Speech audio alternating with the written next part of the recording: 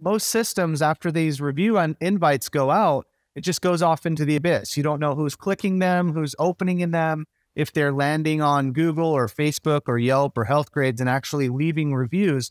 But Swell closed that loop as well. So they said, let's make it branded, personalized, and easy on the front end. But then the back end is you can respond directly to reviews. If you've sent 50 review invitations out and 45 of them are stuck in a clicked and open status, why not, based on that status, send them a very specific follow-up message and collect an additional 15 to 20%.